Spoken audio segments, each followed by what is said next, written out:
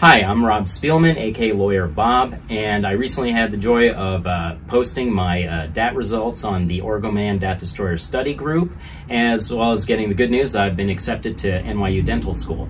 And I wanted to share my DAT prep tips with you because I get a lot of questions from people asking me, like, how do you do so well? Specifically, how did I get a 30 in the organic chemistry section? So I wanted to walk you through what I did. My preparation essentially involved just using the DAT Destroyer book, going through all the problems, particularly in organic chemistry.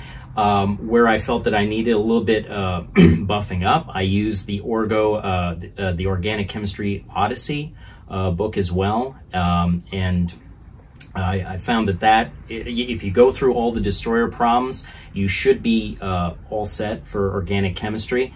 With regard to Chem, I used, again, do all the problems in the destroyer. You can't go wrong, but in addition, I found that using the Raymond Chang chemistry text, doing some additional homework problems in there really helped me, because honestly, Chem is really just all about practice problems and doing as many of them as you can. A lot of people also write to me, ask me about bio and how I prepared for that.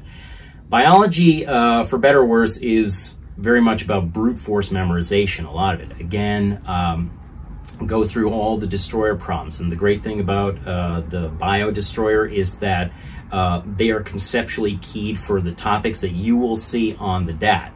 And what I found helped me was I went through and created question-by-question mnemonics for all the various topics that you kind of need to commit to memory. And it's really that creative process of making those mnemonics that really helped me cement the concepts and ideas in my brain. With regard to the other sections, QR, I used the Math Destroyer and then the QR Destroyer in the bigger Destroyer book. I found that those were just on point, exactly what you'd expect to see. You know, a lot of people might say, like, some of these questions are overkill. I don't think there is such a thing. I think that the questions are exactly what you should reasonably expect to see on the DAT.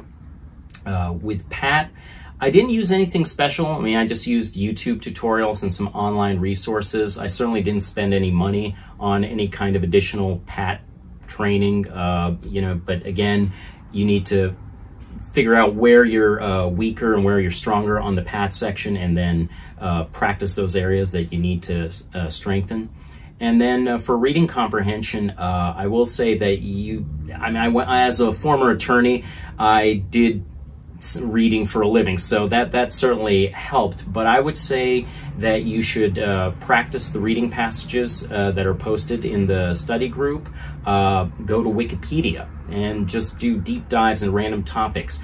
Try to read full screen width text that's single space, because that's what you're going to see on the DAT. You're not going to be reading narrow 1.5 spaced, easily digested text. It's going to be a little bit more dense and a little bit tougher to skim on the actual DAT, so you should practice reading in that format.